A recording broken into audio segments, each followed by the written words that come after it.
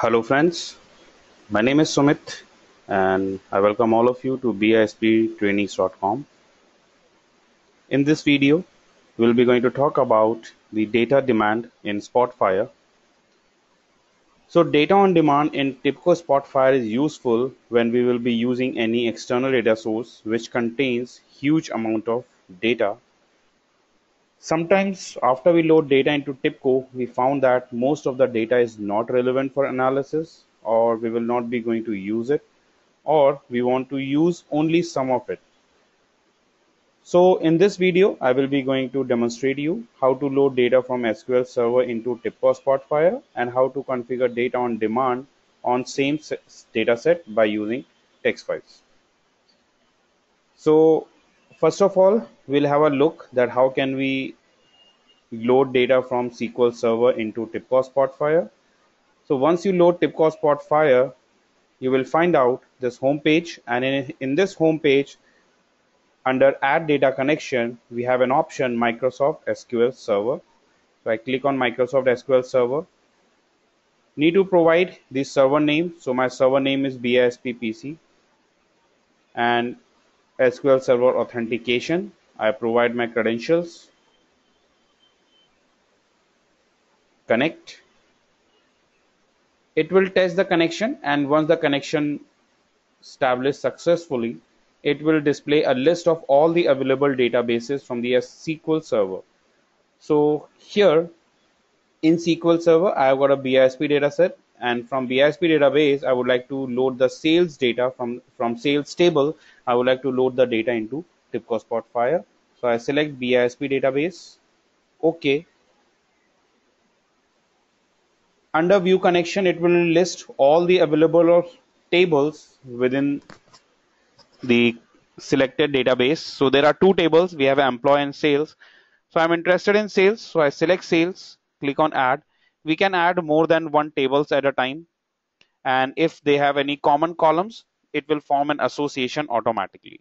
So I load sales data set, select the number, select the columns or the attributes here which we would like to load, and OK. We can rename the table here. So this is only for the rename will be done only in Tibco. And once I'm done with this, I use import data table. So it will import all the data tables, all the data into Spotfire, and then click on OK.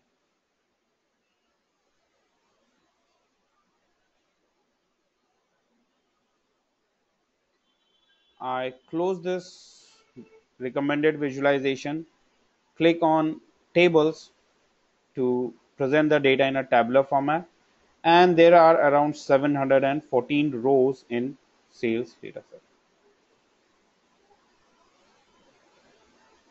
And these are the respective columns. Now, as you can see here, if you look at the years, so if I apply a filter here, so we have records of consecutive years 13, 14, 15, and 16. But let's suppose at a time I would like to load data only for the respective years for 2015 and 2016. So for that comes under on demand dataset, because in this case, if I uncheck 13 and 14, actually we are filtering the records. The data has the complete set of records has been already loaded into Tibco Spotfire, and they are occupying the space. So I would like to load the data on demand, so that based on a certain selection and based on the year selected, only that data will be extracted, data will be loaded into Spotfire from the dataset. So what I have done is I create a blank workbook. I'm not going to save it. I create a new column here named as year, and let's say I add all the consecutive years from 2000 to 2017, or let's say till 2020, or 2017. I'll go with 2016 because we have already 2016. In future, we can refresh this as well. So I select this. I select the records, copy them, get back to Spotfire, and I'm going to add a data table, a separate data table, add data table, add, and click on select clipboard from here. So it will load the records, the set which we select just now. Okay, I rename it as year table and okay, close it. So the data has been loaded successfully. If we look at the tabular for this as well, and we can select year table or sales table. So we have an option. We have an option to load the data either from sales or either from year table. Next, to enable the data on demand in Tibco, click on edit, data table properties, select the default data table is sales because I would like to keep all the records from sales, but based on the year selected from the year table. Select this, look at the type of data it is imported, and I select settings. Click on settings. By default, all the data at once. As you can see here, there are two options: all the data is once or data on demand. So I would like to load the data on demand instead of data at once. So I select data on demand, and I would like to filter the data or load the data based on the year. So the mapping will be done. I'm going to do the mapping based on year. So select year, define input, and input for selected parameters. So value from column, from year table, column is year because there is only one column, and filter rows, filtering scheme, all 17 rows. So there are 17 rows in that the selection which we have done. So there are 17 rows. So I select 17, all the rows, uncheck marking if it is checked. So uncheck this and click on OK. OK, apply, OK. So now the next step is I'm going to do the visualization. So I close this filter, and or I'm going to customize it filter. So right click and organize filter.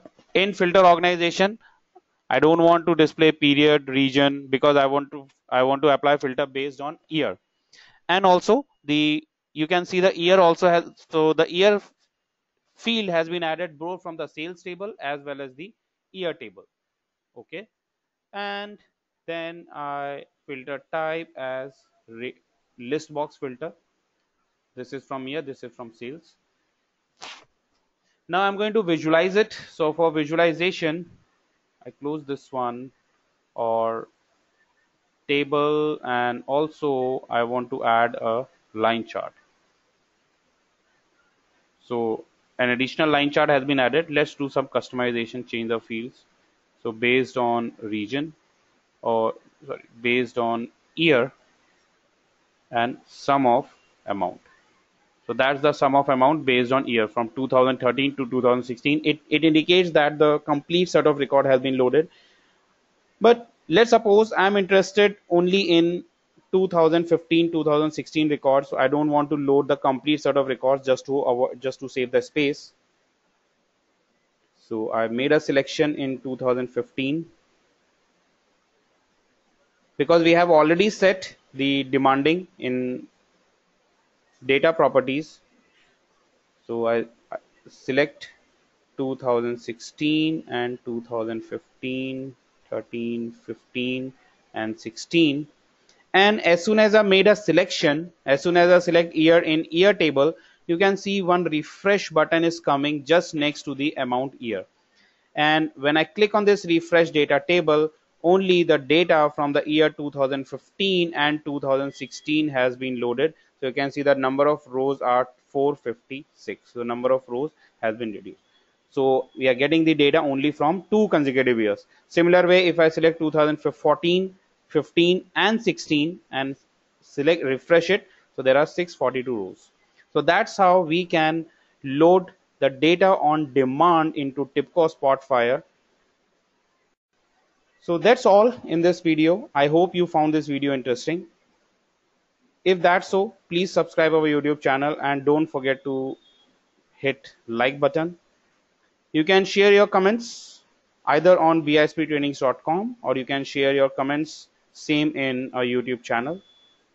Keep watching. Have a nice day. Goodbye.